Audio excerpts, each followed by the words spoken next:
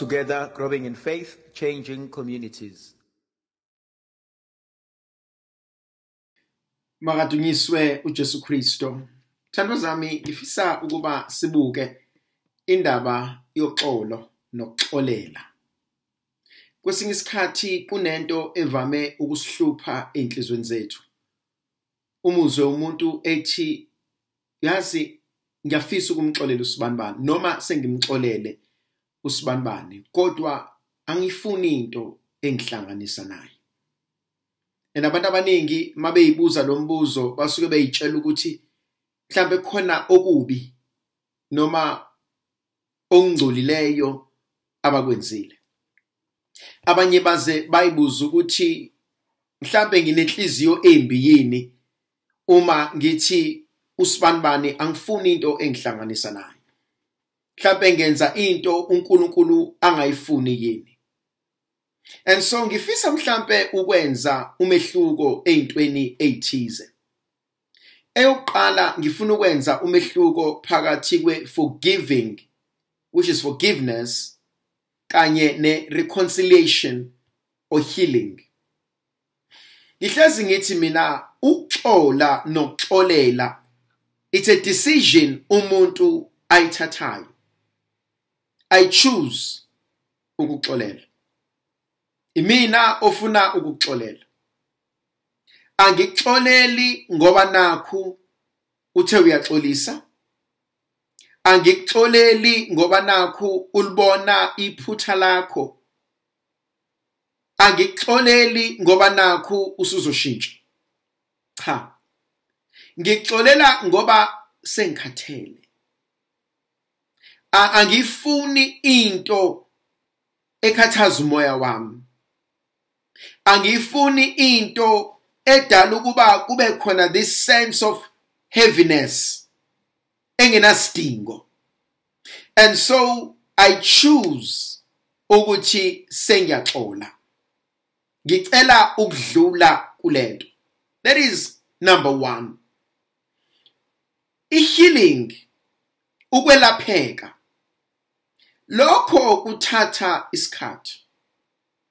And lokho kumele ngikunxuse kuNkulunkulu. Omunye umuntu uyashesha ukuphola. Mhlambe after usuku noma isonto use right. Khona umuntu odinwa manje. Hawu ngeqamba uyabuya ntambama use right. Sedlulile lapho kasenandaba lo muntu has healed. And mawusele wedwa. Yena kasekho lapho. Kube khona omunye okumthatha isikhathi. Isikhathi eside ukuthi axole. And so lowo muntu ne-healing yakhe ithatha isikhathi.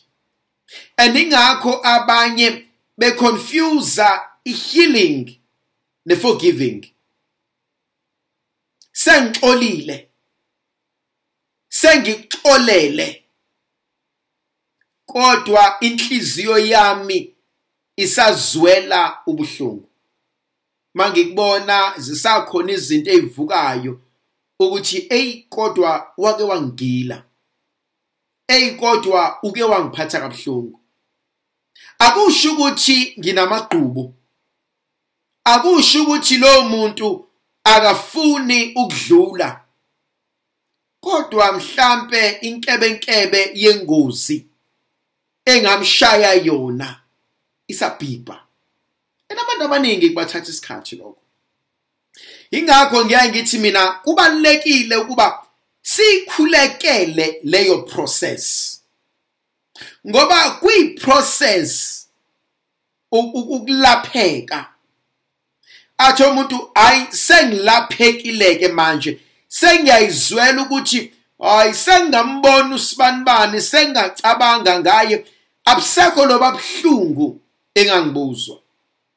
So okokuqala i-forgiveness, a decision engiyithathayo. Eyesibili i-healing, a process edinga ukuba ngiyikhulekele kuNkulunkulu. Eyesithathu ukubuyisana, ireconciliation. Kuyenzeka yini ukuthi ngixolele, ngixole, ngibe healed, kodwa nginqabe ukubuyisana nawe? So I have forgiven you, I am healed, but ngiyesaba to be reconciled now. Kuyenzeka. And lokho akusho ukuthi unenhliziyo embi. Uthi uJesu evangelini, uma iso lakho likonisa, likhiphe. Uma isandla sakho sikonisa, sikhiphe. Uma unyawo lakho lukonisa, lunqamule. Uthi ngcono ungena embusweni kaNkulunkulu uyisigoga, uyinkubela, uyindlobo, kunokuba uye esihogweni. Kunabantu noma ngathiwa sizama kanjani, kunomuntu ongakufuni. Ungazama ukuthi uyamthanda, ungazama ukuthi uba kind, ungazama ukumsiza, you can go an extra mile. Uma engakufuni, akakufuni. And kumele ukwamkele lokho. Kukhona leli lunga emndenini eliyohlezi lusathane. Lihlezi likhuluma okubi ngawe. Noma ngathiwa wenze njani niyaxabana. And so kwesinye isikhathi uzuncamela ukuthi uyazi ukuze sigcine ubudlelwane bethu bunokuthula, ngicela ukuhlehla kuwena. And so kunabantu engithi we love them at a distance. Bahle kuthina siqhelelene nabo. Angikuzondi, ngixolele, sengidlulile, kodwa ngiyakwesaba ukubuyelana nawe.